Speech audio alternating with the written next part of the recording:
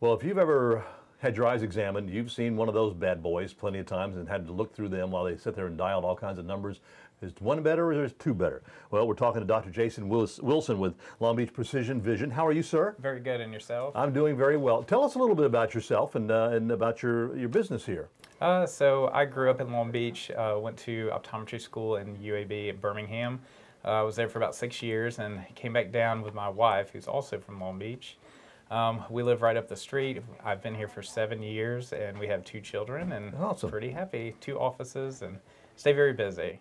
Well, let's talk about eye exams. How often should someone get an eye exam, and what can they expect when they come in? Okay.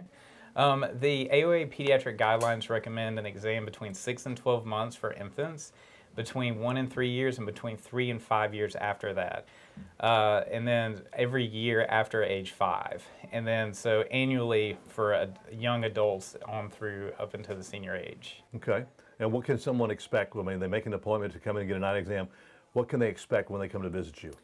So they can expect to fill out an extensive medical history, including medications, and their systemic disease processes and medications will be reviewed.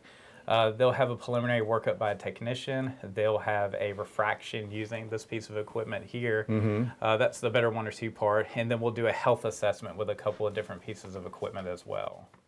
Now, as far as getting the exam done, it is important because there are different things that can happen as the older that we get, as far as the eyes, different diseases you have to be aware of. And I know one of the things that always seems to be aggravating is when you have to go in and get your eyes dilated, because it takes a little, but that's an important part of the exam. It really is. It's probably one of the most important parts of the exam.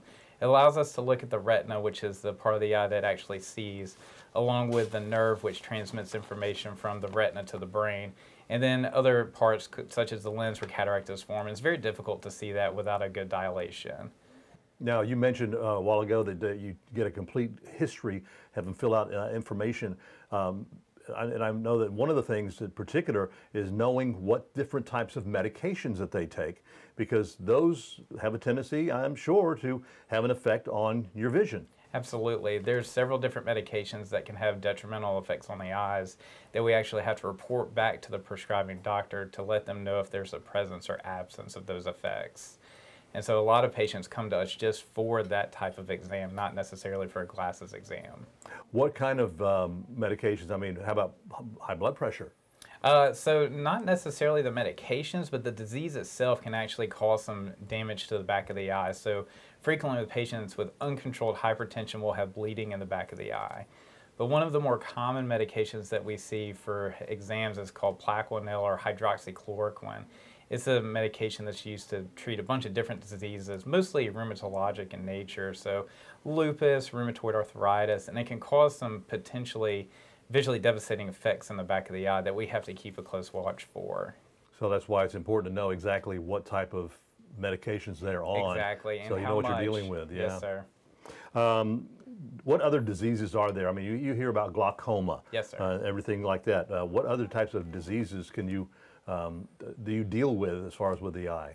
Oh, macular degeneration, diabetic retinopathy, cataracts, retinal tears and detachments are some of the more common ones that we see. Dry eye is, of course, another big topic here lately that is a front of the eye condition, but it also can cause some visually devastating effects as well as require a lot of different types of treatment to fix it. I was going to say, are there treatments that can be done to fix these situations? Absolutely, whether it's medication or surgical procedures. The key is early intervention, because the sooner you catch pretty much all of these conditions, the better off your outcome tends to be. Okay, because there's one thing that I have been dealing with for the past year now in my right eye are floaters. Yes, sir. And I've heard that you really, you're just supposed to get used to them. You really can't, there is a surgery that's available, but it's very invasive. Yes. But at the same time, floaters and a retinal detachment can have very similar symptoms, but the patient doesn't always realize what's going on, and so we can tell the difference when we look in the back of the eye. Okay, so if it's it's something that can be treated? Yes, sir, potentially. Okay. Make me an appointment. Yes, sir. Because and there are different situations depending on I don't know my environment that I'm around. Whether I mean, there's some mornings I'll get up, not a problem. But as the day goes along, my eyes are getting tired. I get you know, it gets hot. It gets annoying. It's just like, it's almost like a hair, going back and forth and back and forth. Floating around in your vision. Exactly, like it's doing right now. You can't see it, but I definitely can. And it's probably there. It's probably there. So you know, it's again one of the issues that I have to deal with, because I did have surgery back in 2004. So and had done quite well up until the last couple of years. Excellent. And doing with that. What is the difference in vision and medical insurance? I know a lot of people think, well, can I use insurance to do this? Yes, sir. We do get that question a lot. So vision insurance is for basically like a well visit. So if you have a primary care doctor and you go and you have lab work done, and they're just checking you out, check your weight, your blood pressure, review your medications. That's what a vision exam does. So we do a wellness visit of the health of the eye and then also the glasses prescription.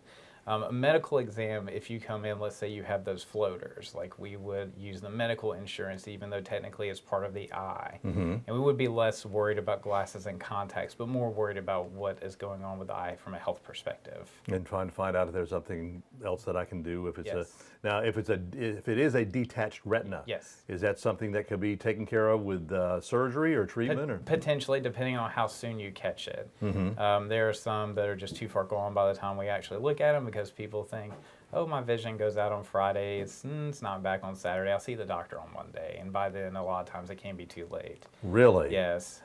So we do recommend, you know, we have an emergency line that's after hours that you can call anytime, and we try to see people sooner rather than later. Yeah. So what is the importance of the difference between yearly eye exams versus going to the dentist?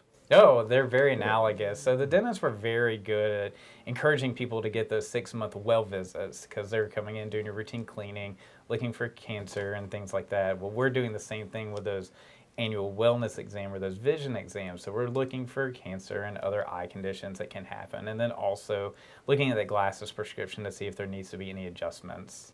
Now, I know a lot of eye problems can be caused by the environment that you're in too. Absolutely. Yeah, so between the type of work that we're doing, especially in this post-COVID situation, more computer work, longer hours, less commuting, we tend to be more dry, more eye strain, more digital eye disease. A lot of different problems. Yes. And if somebody wants to make an appointment, just call the number on your screen, on the screen right now. Of course, you can also find out some information on the website here at Long Beach Precision Vision. Dr. Wilson, thank you so much for your time. You have some eye issues, or hey, I mean, you just need to make your yearly eye exam or something like that. Good thing to do. Don't even think about your teeth all the time. Think about your eyes too. They're important. Come here in Long Beach.